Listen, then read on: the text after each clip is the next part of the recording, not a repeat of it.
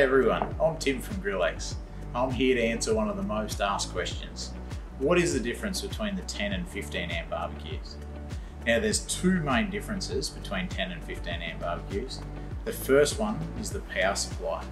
Now the 15 amp barbecue, it draws more power, so it is important the site meets its requirements. Now most new sites will have the power source that meets the requirements of the 15 amp barbecue, but you still need to take in consideration the size and the length of the cable between the switchboard and the barbecue cabinet. Now the second difference is the heat up time.